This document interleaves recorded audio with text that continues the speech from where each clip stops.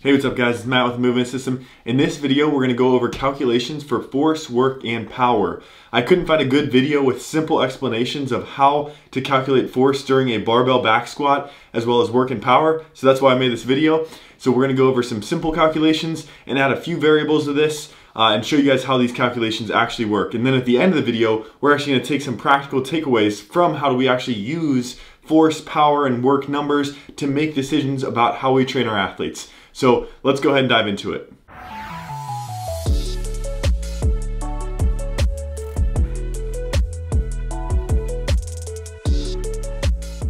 Alright, so let's start off with the definition of force. And force is equal to mass times acceleration.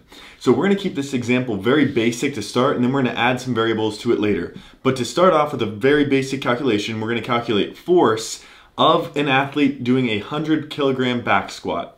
So we're just going to keep it simple and calculate the force for a barbell to move against the acceleration of gravity, but we're going to assume here that the barbell is moving at a constant velocity. So in this equation, just to keep it simple, force is going to be equal to the 100 kilogram mass of the barbell times the acceleration of gravity, which is 9.8 meters per second squared. And if we do that math, 100 kilograms times 9.8 meters per second squared, we're going to get 980 newtons. So in this simplified example, again, not accounting for the athlete's body weight, not accounting for accelerating the bar, but just moving the bar at a constant velocity against the acceleration of gravity, this athlete is going to be exerting 980 newtons of force to move that barbell. Now, in this next equation, we're going to actually assume that we're accelerating the barbell up. Now, when we're actually lifting a barbell, there's varying amounts of acceleration at different points of the lift. You might get to a sticking point where you accelerate up, stick, and then you accelerate again. But we're just going to assume a constant acceleration of 0.8 meters per second squared throughout the ascent of this barbell squat to keep this equation still fairly simple. So going back to our equation, F equals ma, we're going to calculate force is equal to the mass, the 100 kilogram barbell, times, in this case, the acceleration is going to be 9.8 meters per second squared plus the acceleration of the barbell upward of 0.8 meters per second squared. So that 9.8 plus 0.8 is going to get us a total acceleration of 10.6 meters per second squared. And then we're going to multiply that by 100 kilograms to, in this case, get 1,060 newtons of force. Okay, so you may have some questions based on this example.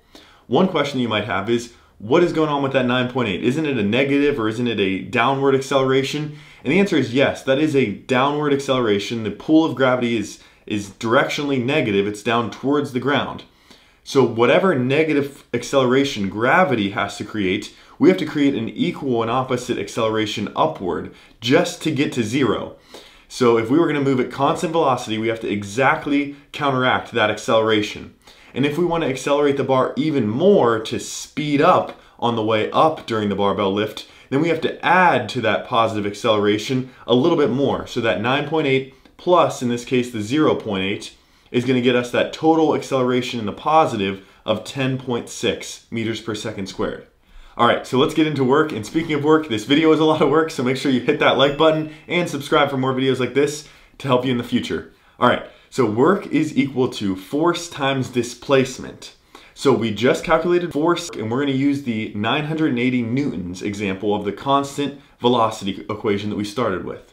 So knowing that we're applying 980 newtons of force, now we're going to assume that we're going to move that barbell about 1 meter. So from the bottom of the squat to the top of the squat, we're going to assume that the athlete's displacing that bar 1 meter. Now, given that, we can determine that 980 newtons times 1 meter of displacement is going to get us a work of 980 newton meters or joules. So you might be wondering, what is work? And it's kind of an intermediary between force and power. So we need to calculate work to go from force to power, which is where we're going to go next. So now we're going to get into power. And the equation for power is work divided by time. So we just calculated our work of 980 joules.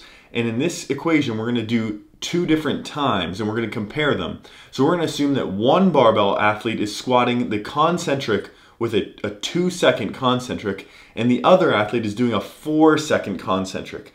So you can imagine that one athlete is fairly quick out of the hole, and the other athlete's doing more of a slow grinding rep. So let's go ahead and do those equations. For the first athlete doing a 2-second concentric, they're going to be doing 980 joules of work to displace that barbell 1 meter with the given force, and that's going to be done in 2 seconds. So we're just going to do the 980 joules divided by 2 seconds to get us 490 watts of power in this case. And then the second athlete doing 980 joules of work over 4 seconds is going to be doing 245 watts of power.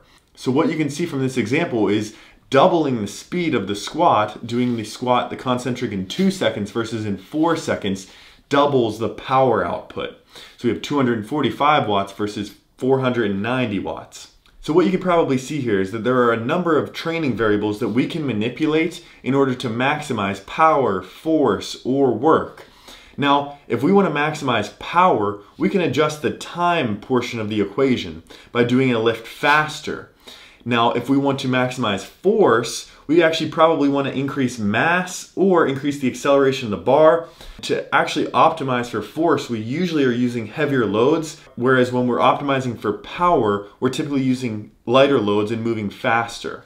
So some practical takeaways based on research here is that the optimal load to generate maximal power during, for example, a loaded jump squat can range anywhere from 10 to 50%, but for most athletes hits around 30% of 1 rep max.